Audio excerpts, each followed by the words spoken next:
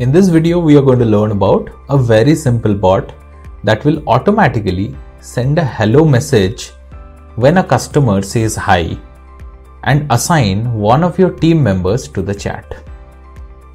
So first of all, let's head over to the left hand side panel and click on Bot Studios.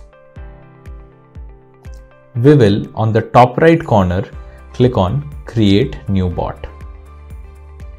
First of all, we are going to name the bot. So the work that this bot is doing is reply with a hello message when a customer says hi. Reply hello when customer says hi and assign agent. You have named the bot and you can see the bot name has been changed. Now, the bot is supposed to send a hello message when a customer says hi. That means the trigger of this bot is a customer saying hi. Here in the bot, you can even find the detailed individual trigger and action related videos by clicking on this question mark. Now the trigger we are going to use here is the on message trigger.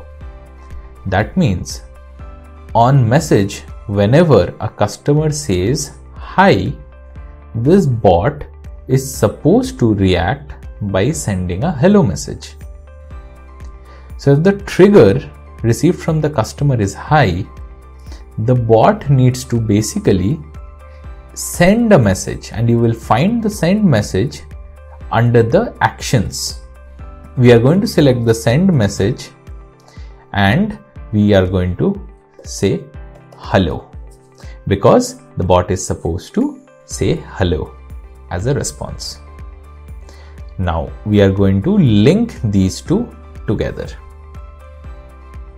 The third action that this bot was supposed to do after replying to your customer with a hello is that it was supposed to assign this particular customer chat to one of your team members. For that, we are going to use the action component assign agent. Now, once you drag and drop this assign agent component and you link it with the send message, automatically when the bot says hello, next it will auto assign an agent. You have an option to select any particular agent from your team, or you can even make it round robin by selecting on the random agent button.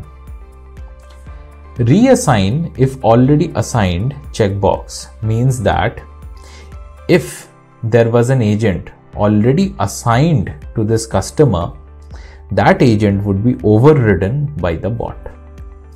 Once we do the customization, we click on save and we switch on the bot. Now we are going to head over to WhatsApp to test out the bot. As a customer, we are going to message to the API number with a hi.